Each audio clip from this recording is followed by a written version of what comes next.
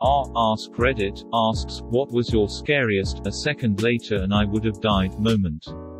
I passed out at work and came around in the hospital. They diagnosed a bleed on the brain and eventually decided to drill a hole in my skull to drain the fluid. Just as they were about to put me under, the phone rang. It was the head of neurology. I actually had a burst aneurysm. According to my doctor, I would have probably been dead seconds after they started the surgery. Wow, you are one lucky soul.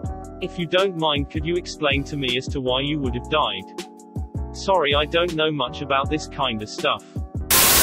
I did some volunteering abroad in a place that had a shit ton of feral street dogs.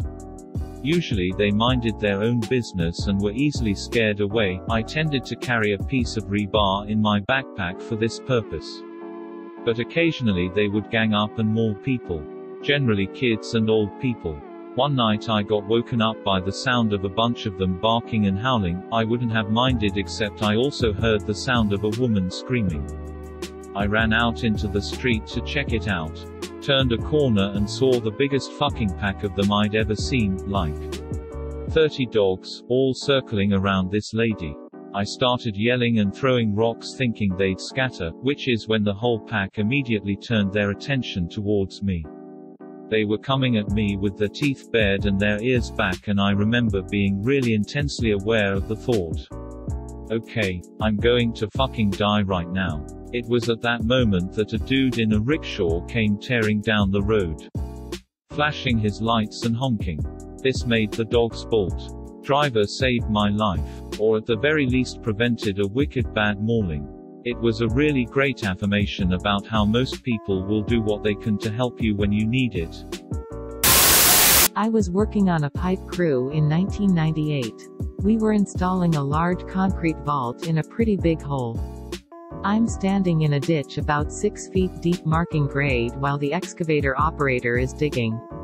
So to the front of me is a large excavator bucket. Itself weighing hundreds of pounds and backed by powerful hydraulics and thousands of pounds of steel armature.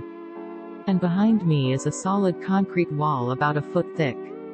And the ditch is only a few feet wide and too tall for me to jump or climb out of with any kind of speed. Suddenly the excavator spins to one side and the arm snaps out to full extension with full force. And the operator shuts it down. The bucket missed my head by about a foot. He climbs out of the machine, visibly shaken, and tells me that something has failed on the machine and the arm wasn't supposed to have done that. So as he's been digging, he's been noticing that ever so slightly there's a bit of a delay between his inputs and the machine's actions. And in the moment before failure he just felt something wasn't right, and tried to pull the bucket in, when it didn't seem to want to. He turned the excavator, just in case, and that's when the arm extended.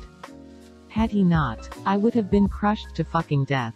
There were 2 other excavator operators on that crew. And they were basically idiots. Had one of them been with us that day, I'm sure I'd be dead. Outside my college dorm my freshman year there was this stoop that was half under the building, half out from under it. The building was 18 stories tall. So I'm sitting out there, sitting on the steps, not under the building, and I get up for no real reason and walk under the building. As soon as I get under the building, a huge sheet of glass falls right where I was sitting. Some idiots were messing around on the 11th floor and knocked a 10x9 window pane out of its mooring. Your spidey senses started tingling. On the 16th of December 2004 I was with a friend having a beer in a bar on the Khao San Road in Bangkok, Thailand. It was the last week of my bumming round the world and we had a decision to make. Do we go home for Christmas or spend it on the beach in Phuket? Neither of us had been to Phuket and we thought it would be an awesome end to living out of a backpack for the last 18 months, but on the other hand Christmas at home with the family was also appealing. So we flipped a coin and went home to the UK. Flipping that coin a second earlier or later could have sent us into the path of the 2004 Boxing Day tsunami. Who are you? Rick Shaw. I fix problems. Edit. Shaw Industries appreciates your kind donations to the crime-fighting cause. They call me Rick Shaw. Otto Rick Shaw. I couldn't afford a Volkswagen. Thus, Otto. Dot. Coming soon to a theater near you. The explosive new thriller from Quentin Tarantula. Rick Shaw. Driver. My friend and I were taking an elevator down to the cafeteria in our dorm in college. For some reason, we were arguing about something when the doors opened. So we hung back for a second. Then the elevator dropped 2 floors with the doors open. I still hate getting in, out of elevators, and I do a weird running start every time. Edit. Happened in Canada. Was an old building, elevator, 1950s, second edit. We were in the elevator when it dropped. More terrified of it getting sliced in half aspect than the drop. Oh fuck that. When I was in middle school, I called my mum on my cell during lunch because my head hurt so badly I couldn't move. She was on speed dial. Well, the nurse came and brought me to the office for a checkup and some pain pills while I waited for my mum. We didn't live close. Nurse said no fever, and to take me home and put me to bed.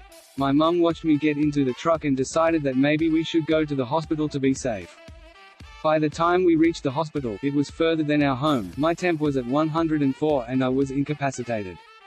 I had meningitis. If we went home and she put me to bed like the nurse suggested, I never would have woken up.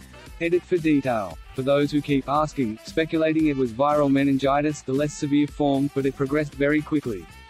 I had no headache when I arrived at school. By lunchtime I couldn't move on my own and I couldn't see because light was too bright.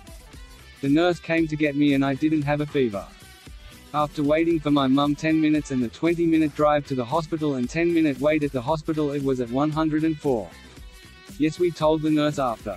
But there was only some of the symptoms when I left school. She never gave me or my mother advice again. Just told symptoms and gave pain meds. I was walking into a Miller's Outpost, tells you the time period, and the M from the sign above the store fell down and hit me on the shoulder. It was a big glass sign. One moment sooner and it hits my head. Because it drew blood, the store offered to give me any item I wanted so I wouldn't sue. I chose an awful red cardigan. I was 16 and dumb. Damn it, you should have sued, then you could have bought the whole store. When I was about 9 or 10, I was in the basement helping my grandma do laundry. She had a big braided rug on the floor and I was bouncing all over the place. I was wearing socks and jumping on and off the rug. She bends over to get something out of the dryer and reaches across the rug to grab something. I realize what she's reaching for is a snake. Just inches between the two of us. I yell at her to stop. We both scream and the snake quickly takes on an aggressive posture. I run outside and grab a broom and my grandma starts beating the poor thing to death with it. Grandpa hears the commotion and rushes downstairs and delivers the fatal blow. Turns out that little nope noodle that snuck into the house was a venomous copperhead. A couple months ago I was in a head-on collision with some dude on crack driving down the wrong side of the road with his headlights out. I was going probably around 50 before I saw him. Speed limit was 55, so that's my best guess. Saw him with a second or two of reaction time. Managed to brake hard and swerve over only bad enough to total my car. But I still walked away with nothing more than a sore neck. If I hadn't seen the dude, I don't doubt that I could have died or been seriously injured. My pet peeve is people driving without their lights on. I understand that you can see what's going on around you because it isn't quite dark out. But nobody can see you. Turn on your lights, people. Also, don't smoke crack. Drugs are bad, mmk. When I was in junior high, I was carpooling with another kid and her mom. For a reason I can't fathom, she decided to race a transit train hoping to get across the tracks before the train stopped traffic. She gunned the car. I was in the back seat screaming no. She hit the train. Because I was in the back seat, I was injured the least. I had a pointy piece of metal pierce through my jeans and flesh until it hit bone. Had she been a second faster, the train would have hit us broadside and killed us all. Dito answer the questions. This was 1980. She was not charged or sued. It was labeled an accident. She and her daughter suffered broken bones, lacerations and concussions. Because of the parental acrimony, I couldn't be friends with the girl anymore. The family moved away before the end of the school year. I know at the time her mom was still not working. I'm not sure if she ever went back to work. Clearly she had developed some kind of mental or emotional problem which the accident probably made worse. I wondered if she was an alcoholic who began day drinking. But I never mentioned my suspicion to anyone. I needed crutches for a few months. How crazy is it to think someone's entire life, at that moment, rested in a coin toss? What's the most you've ever lost on a coin flip? In Universe 1, that's where their story ends. Call it. I don't know. I couldn't say. Your spidey senses started tingling. Pizza time. You're, like me. Single quote dot. Ah, Rosie. I love this boy. Went to a corner store for a drink. Literally 2 minutes after I left, someone robbed it and shot the cashier and another person in the store.